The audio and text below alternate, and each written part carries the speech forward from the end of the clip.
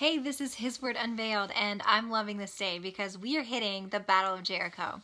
Love this. Love this story. Love this message. The truth is so profound. So Joshua chapter 6 is what we are in today. So go do that. We're just jumping into this. So much truth. And after this video, I just want you to let the Holy Spirit just soak this in.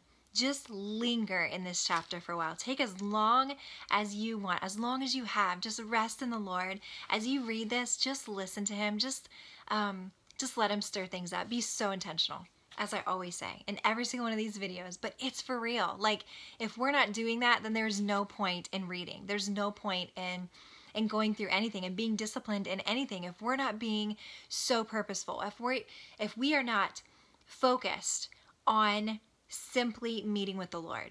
If that's not what we're after, if it's something to benefit ourselves or to make ourselves, whatever, look better or feel better because we're doing the right thing, feel safe even, if we're doing anything to benefit ourselves, then we're missing it. Then it means nothing. Then it's all in vain, all of it.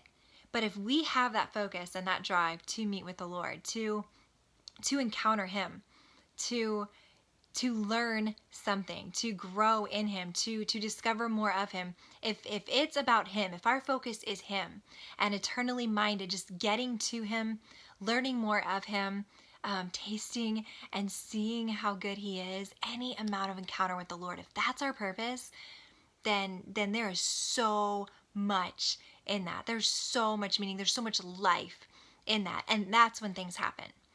That's when chains break, and that's when things fall. As we're getting ready to read the Battle of Jericho, when the walls fall, that's when it happens. When we are in the presence of the Lord for one reason, and that is to be in the presence of the Lord. That's our purpose. To settle, to be rooted and grounded in who Jesus is, learning and training our minds more and more so that we can experience and encounter and live in and walk out more and more of who He is and what He has to offer. So today, Joshua chapter 6, meet with the Lord. Seriously set aside some intimate time with the Lord, you and Him, and let God move. Joshua chapter 6. Let's do this thing together.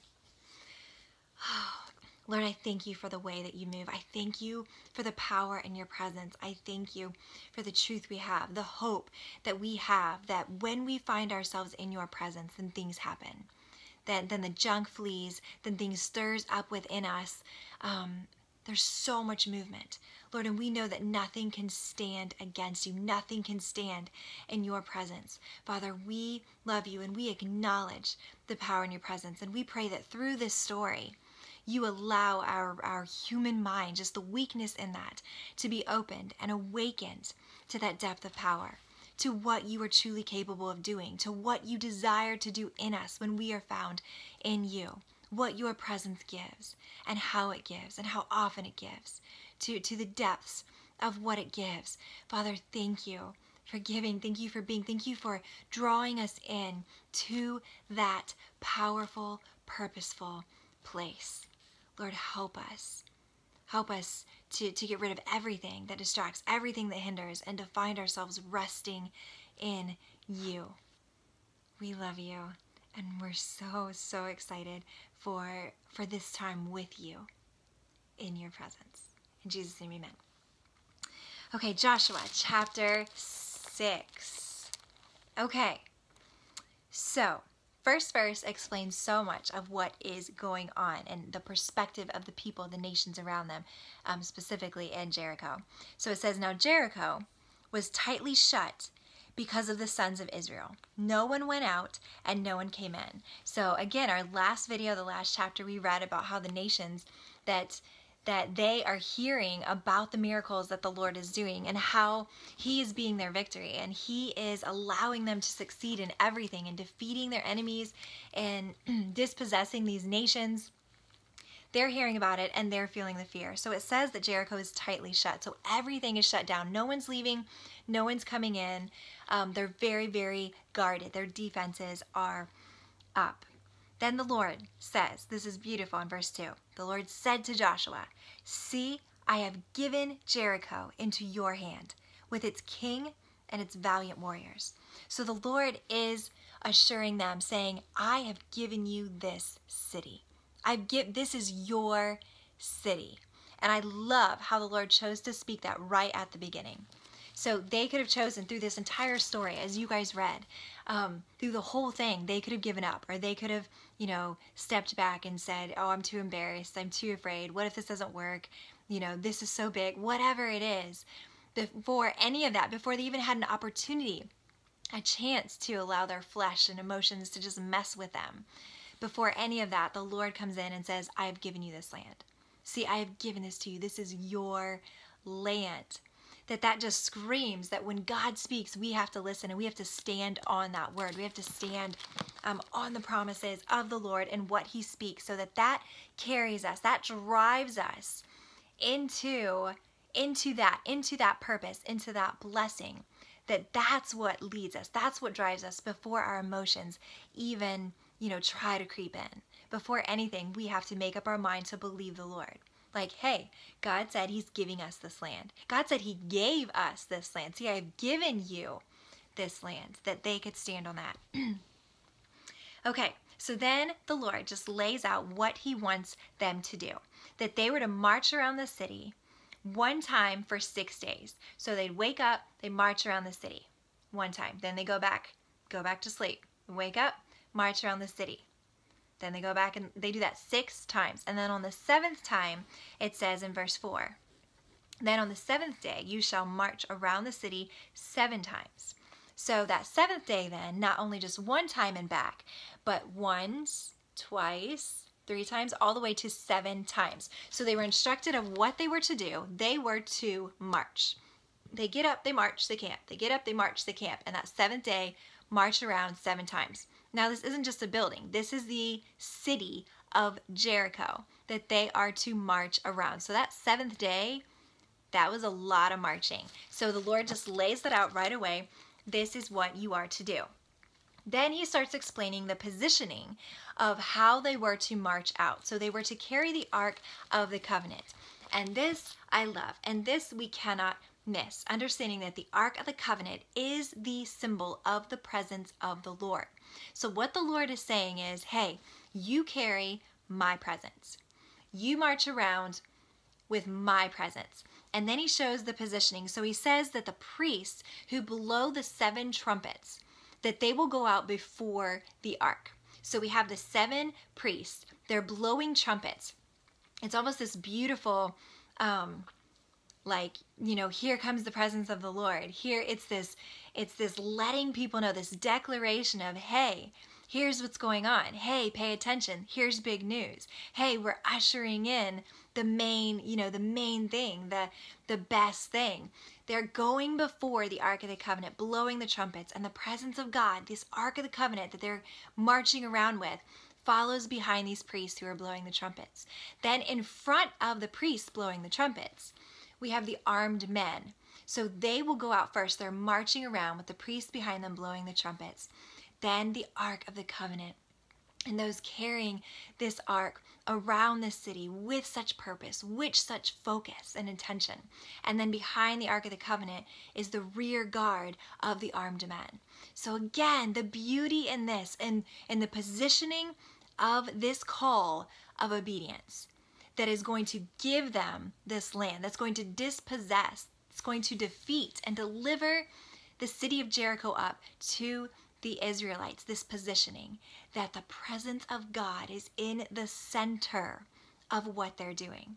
It's in the center of everything going on, in the center of this movement, the center of this obedience, the center of this moment, this life, everything, that the Ark of the Covenant's right there. Rear guard behind them, all of these armed men, and then the trumpets in front of the Ark of the Covenant with the front armed men way up in front. Love this. God just saying, this is where I need to be. The center of it all. The center of your mind, all of your thoughts. I'm the very center. So when I'm the center, then I can explode out, infiltrate myself, my presence in everything, in every single thought. The same in our heart, that God should be in the very center, taking care of everything that wants to go crazy, that wants to get out of hand, that wants to get dramatic, that wants to get angry, that he's in the center. And if we allow him to stay in the center, that we're choosing to keep him in the center so that he can be Lord over every single emotion, every single thought, every single action, that his presence is to be positioned in the very center. That's powerful. And that is crazy applicable for every single one of us. That's where he is to be. And we need to find ourselves in that center, the center of his presence. That he chooses to dwell in the center of us, we need to find ourselves in the very center of his presence, resting there, remaining there, not trying to do things outside of his presence, but right there, steady, firm, assured, confident, empowered in his presence, resting there. Okay, so that is the whole positioning of this. Then we go to verse 10. But Joshua commanded the people, saying, so when they're going to march, he already gave them orders of, hey, you're going to march, and this is the positioning that you're going to be in. Then he commands the people, saying, while they march, this is what they are not to do. He says, you shall not shout, nor let your voice be heard, nor let a word proceed out of your mouth until the day I tell you, shout. Then you shall shout. This is huge. This is absolutely huge. This is a call for complete obedience, physically, mentally, emotionally. Not only were they to march around the city, like, yes, God said, this is how you're going to march. This is how many times, this is how many days. But not only were they to march around the city, but they were to do so without speaking a single word. They were to march with the right attitudes, the right focus, and the right restraint. That they were to hold back and not say a single word. Like, I mean, just imagine this city. Yes, they were full of fear. It says that they were closed in, they were shut up tightly because these other nations feared the Israelites. But even after a while in that fear, this city closed in tight. When the Israelites start marching around, I can just imagine the people of Jericho looking out and saying, what are they even doing? They're crazy. And just mocking, just laughing, just thinking, what? Ooh, they're marching like so tough. So like, what are they even doing? A bunch of crazy people is what I can imagine them doing. And this command to not let a single word proceed out of their mouths, that the Lord is speaking this for Joshua to command the people, that they were to march, they were to be in position, and they were to do so without speaking a single word. That while the city of Jericho were probably mocking, calling things out, laughing, just calling them crazy, whatever it is, that they weren't supposed to, mock back or respond with such pride, saying, oh, here we are, God's on us, you're going to be destroyed. They weren't supposed to say a single word. They also weren't supposed to express their fears and maybe even their embarrassment, like, oh my word, these people think we're crazy, we're just marching around, what are we even doing? They were instructed not to say a single word, that they were to hold back. They were to shut their mouths. They were to just keep silent until that last trumpet blew. That the Lord was saying, look, all I want is to be with you. That his presence was to march around, that they were to stay quiet, not focus on what they looked like, not focus on the people in the city, not focus on who they were around. They were to focus on marching, obeying, being with the presence of the Lord, literally marching, doing life with the presence of God, keeping their mouths shut, keeping silent, focused on his presence, focused on what the Lord was calling them to do.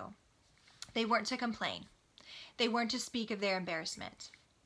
They weren't to yell back and pridefully mock. None of these things. The Lord, it was very clear, their command, and not a single word should proceed out of their mouth. They were to stay quiet and march. This is what I put on the side of my Bible. This is what the Lord put in me. Sometimes we need to just shut our mouths and march forward, keeping focused on what we are called to do and who we are called to do it with in the presence of the Lord. We don't need to announce our arrival and that we are called. We don't need to verbally question God or speak our fears out loud. Just shut up and march. Focus and walk forward in complete obedience, assured that we are resting in the presence of the Lord. That's what God said. Take the Ark of the Covenant and march. God just wanted to do life with them. And he knows that if we are focused on ourselves and focused on talking, just this vain talk, this just all this stuff that doesn't matter, if we're so focused on other things, even when we go to the Lord, how often do we go to the Lord and we're just running our mouths saying, God, we feel this way. God, we need help with this. Oh, God, you're so good. Even in those moments where we're praising the Lord, God is bringing us into this invitation where we need to be quiet. We need to learn to just shut up and be in his presence, to just be.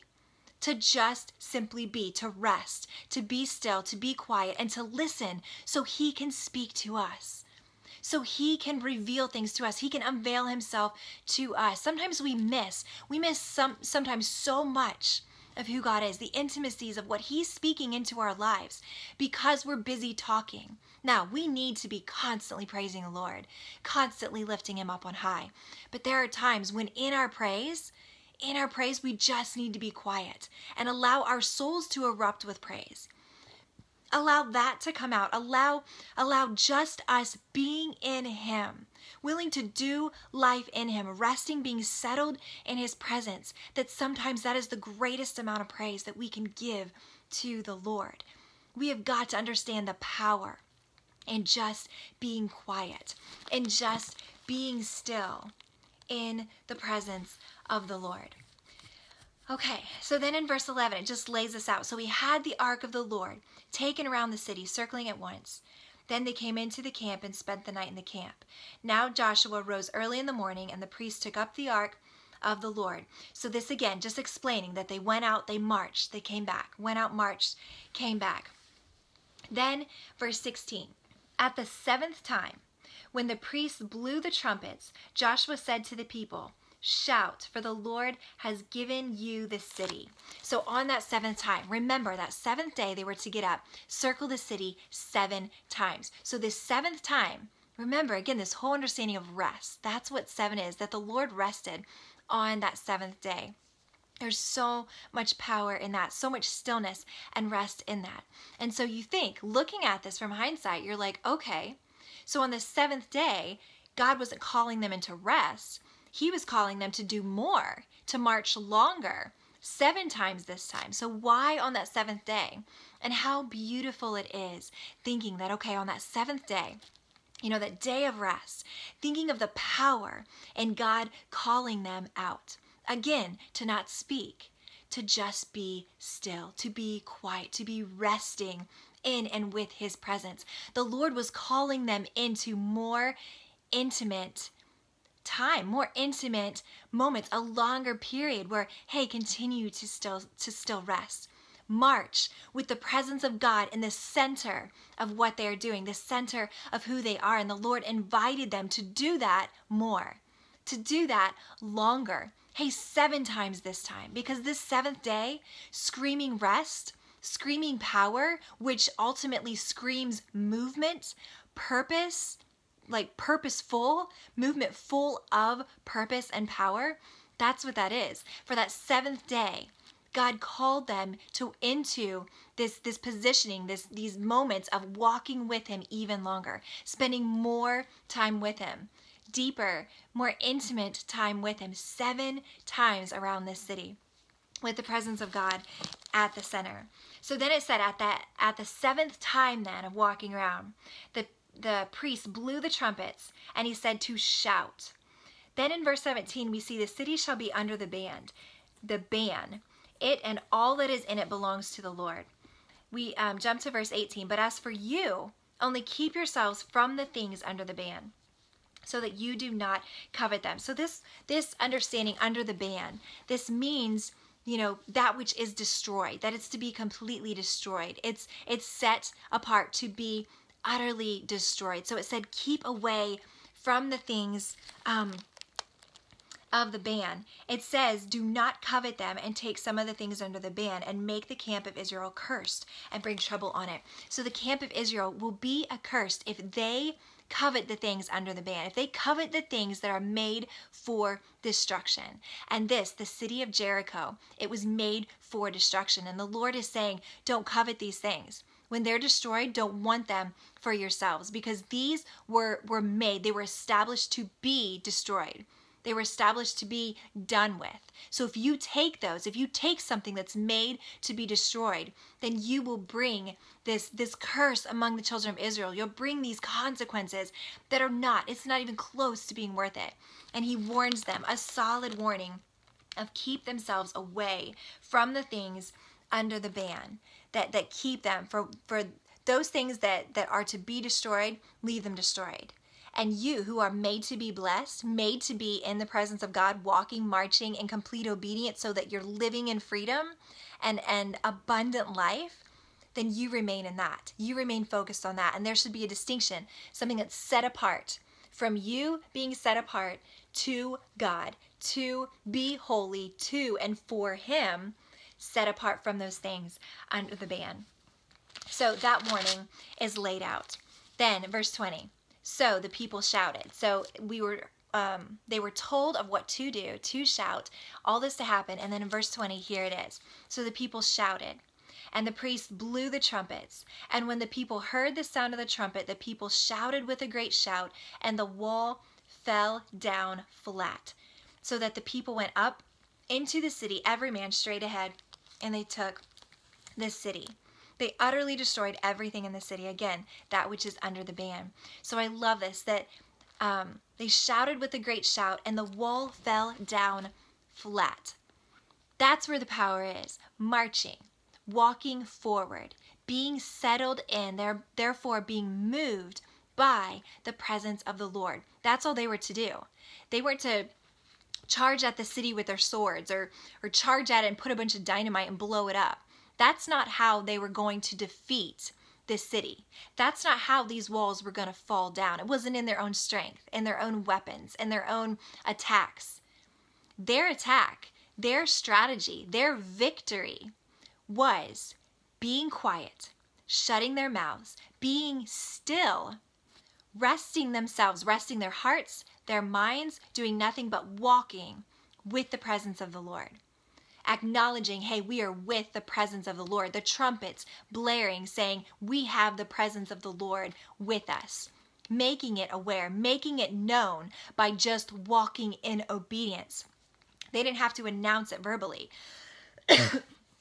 All they had to do was walk in obedience, in and with the presence of the Lord. At the very center, running, ruling, leading, reigning in every area.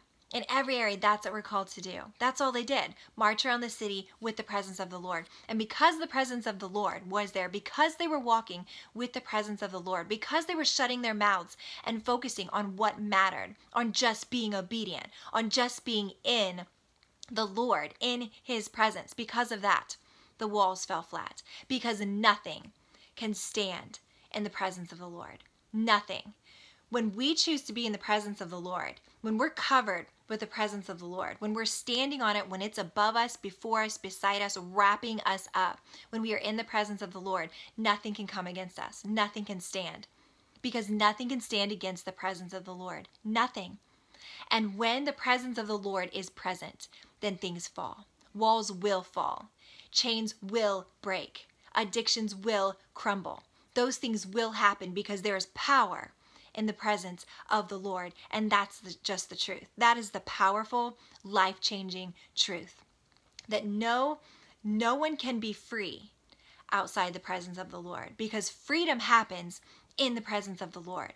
Movement happens in the presence of the Lord. Things happen.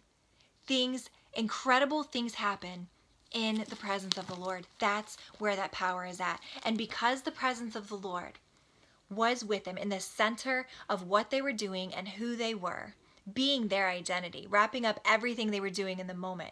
There was no talking, there was no strategizing, there was no fighting, there was marching in the presence of the Lord, with the presence of the Lord. That's all it took. And those walls fell down because of his presence.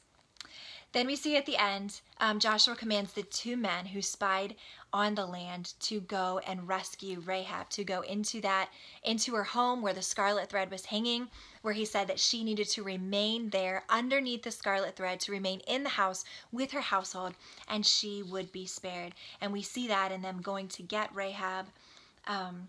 Beautiful, beautiful. Then this finishes up in verse 26. Then Joshua made them take an oath at that time, saying, "Cursed before the Lord is the man who rises up and builds the city Jericho. With the loss of his firstborn he shall lay its foundation, and with the loss of his youngest son he shall set up its gates." So the Lord was with Joshua, and his fame was in all the land. So again, this curse is taking this oath, and Jericho being under the ban, that things in Jericho were under the ban, that it was made to be destroyed, that the people would be dispossessed, that the land would be the children of Israel's, that God said, "See, I have given you this land." That's how God works. And when we are willing to be found resting in the presence of the Lord, then nothing can stand against us. Even when we see things come at us, even when we see, maybe it may appear that things are crumbling in our life, when we are resting in the presence of the Lord, then things are happening. The unseen. The heavens are opening up, whether we see it or not. It's the unseen that's happening. These unseen movements happening within us. These unseen things happening around us. That's where it's at. There is power in the presence of the Lord. I'm choosing to rest in the presence of the Lord so that I can be moved by his presence, so that I can be moved by his Spirit into freedom, into these walls crumbling, into these walls falling, that nothing can stand against his presence. And I'm choosing to remain there. I would be crazy. I would be crazy to try to live my life anywhere other than the presence of God. It is the most beautiful, most powerful place ever, hands down, ever. And in his presence, everything is found. All of that power, all of that love, all of that peace, all of that real life. That's where it's at. The presence of the Lord. I love that chapter. I pray that the Lord just moved things up within you, and you reminded that in his presence, because of his presence, things are moving constantly. Let him move within you. Let him quiet you, still your thoughts, your emotions, still you physically, just still everything in you mentally. Keep everything silent so that what's within us, that there can be movement within us, that we give his Spirit, give his presence freedom to move within us, so that while we're quiet, while we're just resting in who he is, that there's movement within, and that our souls can truly erupt with praise. That authentic way of praising, authentic way of living can be so glorifying to our God. May it be all in his presence and all for his glory. So good. Man, just linger on that chapter, and let him just keep rolling more and more truth, more and more power into you. So good. Ending with that, so good. Thanks so much for walking this out with me. Thank you for just listening and just choosing to hear the Lord speak, and being disciplined and continuing to pursue him, and diving in deeper and deeper into his word, and allowing his word, allowing his heart, who he is, his presence, to change us, to do things within us, so that our life can be lived naturally and powerfully and just full of life. So good. Thanks for walking this out with me. Continue to grow with me. Let's keep walking this incredible journey out of just discovering more and more of who God is, and hitting chapter by chapter, running through the entire Word of God, choosing to rest in his presence. So good. That's it. That's it. That's all I got. Okay. Ending there. Hope to see you soon on my next video. Let's keep doing this together. All glory to him. See ya.